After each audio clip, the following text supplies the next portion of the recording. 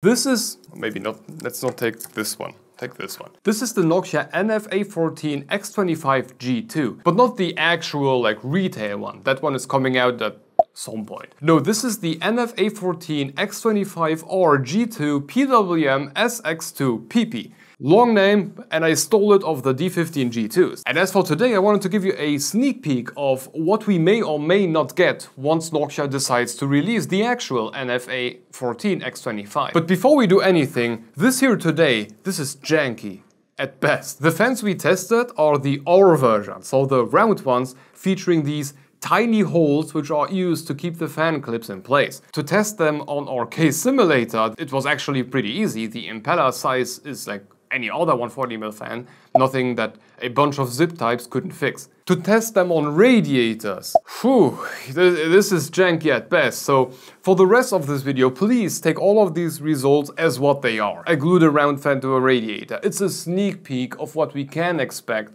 once the real square ones come out. And I really hope that the square ones are like way more robust than these, because I can do this. I shouldn't be doing this. Please Noctua, stop me from doing this. I don't want to do this. Anyway, to be precise, we benchmarked solely the PPB version, the 25 RPM faster spinning version. So what we got ourselves here is a 1500 RPM, or 1525 RPM to be exact, quick spinning version pushing up to 91.58 CFM at up to 2.56 mm of H2O. Or kinda, because all of those sets are based on the 1500 RPM speed, and none of my fans are pushing exactly 1500 RPM, so all of these values are kinda not true, I guess. Anyway, this is not a full product review, so let's not make it one and just go straight to the numbers. Pushing at 1525 RPM through our jankified case simulator allowed the CPU to stay at 43.4 degrees C above ambient, which is good. It is next to the Corsair RX 140s, Be Quiet Lightwings 140 high speed, Arctic Speed 12 ARGB, and compared to the last generation A14, we also got a slight step up, which is also what the specs sheet suggested, like across the board, a slight step up. But what's more impressive to me is actually the speed, because these are spinning at, let's say, only 1500 RPM, and around this spot on the chart, everything is spinning a lot faster than 1500 RPM. But these here are all about noise. We made them spin slower and slower, and we measured both the performance and the noise along the way to get this graph.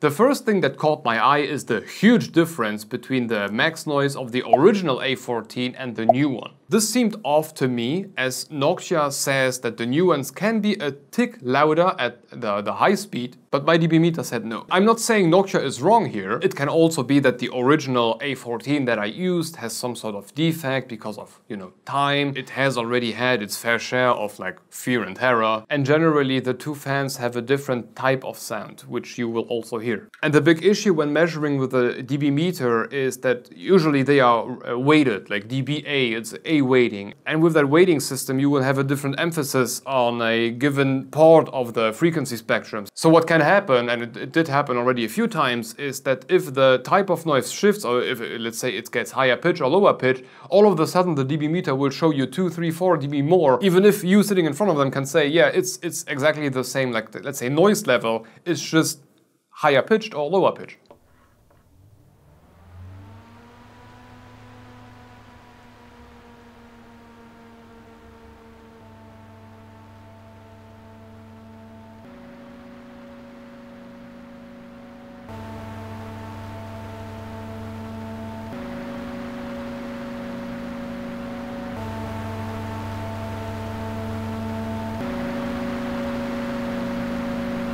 Anyway, the difference between the first and second gen A14 is pretty big if measured with my dB meter. Another interesting comparison is the A12x25, because these two are pretty much alike. They start off at pretty much the same spot and they go all the way down in the group, up until the moment where the A12 just stops and the A14x25 continues on for a little bit. The P14A is also part of that group, just that that one gets a lot louder towards the high end without gaining anything in performance, or not a lot. But it's also not like this is the best ratio we have seen so far. The 30mm thick RS140 Max, for example, keeps a slightly better ratio, except for the very end where it becomes slightly louder. For cases, this basically seems like an A12X25 that pushes a little bit more air, because it is a little bit bigger. But it is a high-end fan, and high-end fans are supposed to have great noise-to-performance curves, and so far it seems like the A14X25 is going to be a good one. And now onto my jankified A14X25 or on top of a radiator. Please take these numbers with a big-ass grain of salt. I did horrible things to that poor fan.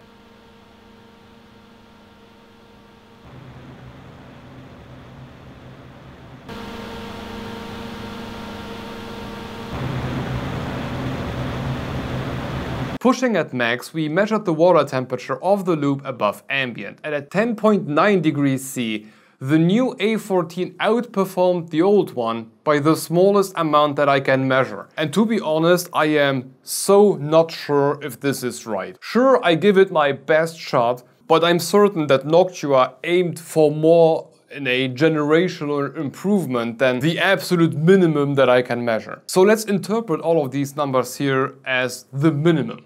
Once the real NF-A14x25 comes out, this is what I suppose this is the minimum improvement that we are going to see. Adding noise to this changes a lot more than on cases. Like the P14A now becomes flat out better, but at least we can still see the improvements from an A14 to the new one. And here I also want to add something. Older Noctua fans, or basically everything except the NF-A12x25, had a very distinct whistle noise when you mount them onto anything which is a bit too dense, let's say. For example, you also found that on the NHL 12S and 12S X77 with the A14X15 fan. If it was spinning too fast, you got like a sound in the back. And the same happens for basically every Noctua fan on top of a radiator except for the A12X25. So many numbers today. The A14X25 also doesn't produce that sound anymore compared to the original A14.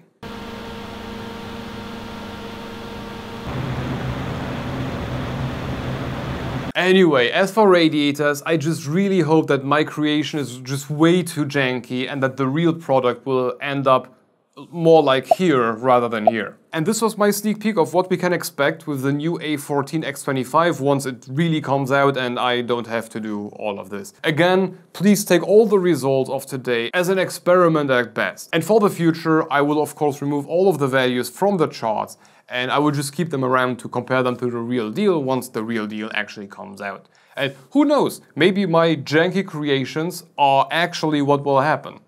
We will, I hope not. But this was it for today and my stolen D15 G2 version of the A12X25. Oh, on a side note, we have a Discord server, so if you want to join, the link is down below. And we got channel membership, so if you are planning to sell your soul for an RG poop emoji, that's one way to go. But if not, I'm also releasing the content to all members 2 or 3 weeks in advance.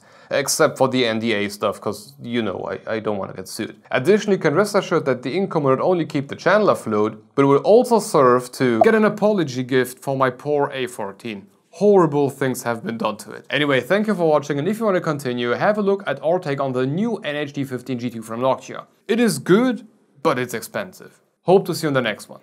Bye bye.